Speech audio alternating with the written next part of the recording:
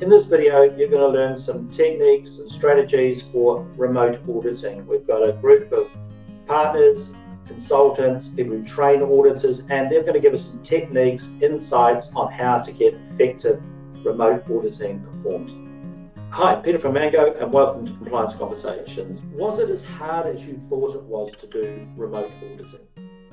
No, look, and QSM has been doing remote auditing with Mango clients for probably about the last 2 or 3 years. So we're actually used to doing remote audits. So from that perspective, it wasn't that challenging. However, when it involved more detailed, if you like, what would normally be done as observations at sites and so forth, you had to organise for people to be available for interviews at certain times. And as we know with auditing, flexibility with auditing is pretty important, because sometimes people, despite setting them up to actually be available at a certain time, there may be things that prevent that from happening. So that can at times be a little bit frustrating and challenging, because people you've teed up to be available for an interview at say 10 a.m. in the morning, they may have something urgent that occurs during that morning and can't be available. So from that perspective, it's challenging. But as I said, we've done the remote audits in one way or another for about the last 2 or 3 years, only with Mango clients. So in total, FQM's done about, I think since beginning of March, I think we've done about 62 remote audits between myself and 4 others. So yeah, fairly straightforward, fairly simple. The downside, of course, is that you don't get the look and feel when you're maybe auditing a high risk activity, but that's understood. So for example, tomorrow I'm going to a site to do some auditing on high risk activities, but I'm only going there for 3 hours. I've already done a full day of auditing their systems and their evidence around all the other parts of their management system. Many of our clients have seen it as a win-win as well, simply because when we went to site, they basically had to give up 1 or 2 days of their normal work activity so that they could babysit us and shadow us and provide us with what we needed, whereas now we send them an agenda, a list of what we expect to see. Often what happens is we get information in advance from them, and then we have set scheduled times, an hour with someone in operations, an hour with someone in HR, an hour with maybe someone in leadership, etc., etc. So the person that's used to overseeing that activity a year ago has gained this extra time that they normally would lose. Look, I found it easy, to be honest. I think a lot of the clients I've worked with, perhaps say compared to 5 years ago, they're more familiar with the web conferencing kind of software that you need to use, or other communication options. I think also the fact where I'm based in Victoria, we've gone into a lockdown means companies have had to get familiar with that kind of technology as well. Yep, I've pretty much conducted quite a number of audits remotely moment, but most of them have been conducted effectively. We've achieved the objective of the audit without too much issues. I'd done a little bit before, actually. I have a couple of clients that are a bit remote, so I have done some remote auditing a little bit more since COVID came along, obviously.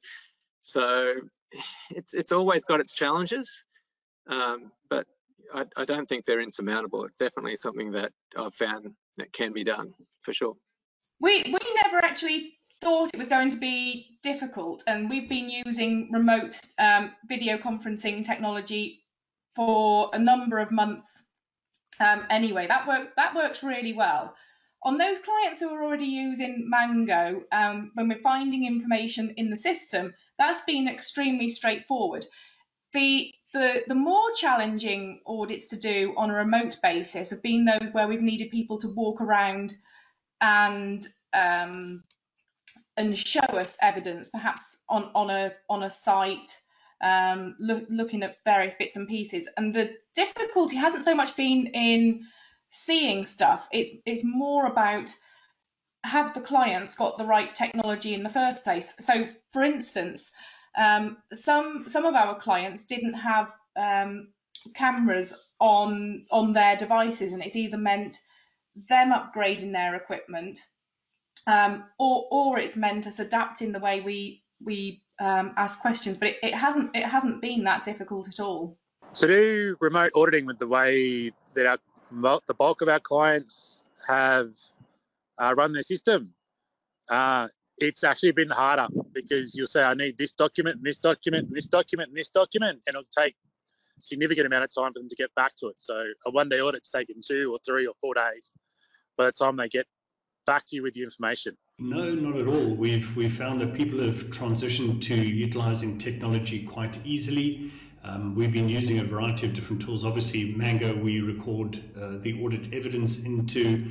We've been using either Microsoft Teams or Zoom to be able to chat to people, etc. So I don't think remote audits, or the transition to remote audits, in terms of the technology or the people adapting to it, I don't think that's been difficult at all.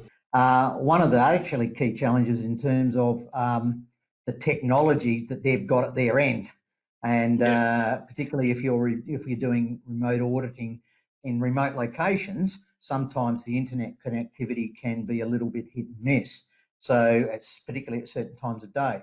So you'd have to then plan to make sure you're doing certain work when you know the connectivity is going to be at its best. No, it was really easy. It was really straightforward. I mean, to start to finish, I think we were about 4 hours on video conference, walking around the place, and there was nothing that we couldn't do. There was, you know, so we walked through the entire manufacturing process. In fact, we walked from goods inwards all the way through to dispatch, using the iPad, and answering questions as we went. And there was no issues at all. It was super simple. What about the management system side of things? Was that how was that conducted? Was that similar, or was that conducted before the audit, or? No, it was conducted similar. So we started in an office, just on video conference like this, and walking through the management system. So we had given the auditor remote access to the management system in advance, because we're using Mango. So he had a cloud access to that and had gone through the system in advance, but was also asking us questions of that as we went through. So we were able to use that and share the screen, and show him through Mango real time what was happening. He could also verify that in the access that he had, to make sure that we weren't kind of showing him something that wasn't there, which was really good. So we were able to kind of say, you know, click here, click there, and he actually went through the system himself to find the evidence, which was really, really helpful. To all the partners who contributed today, thank you, and hopefully the audience is going to learn some new techniques, your observations, and maybe they can get some value from it and maybe change the way they're doing it. So thank you.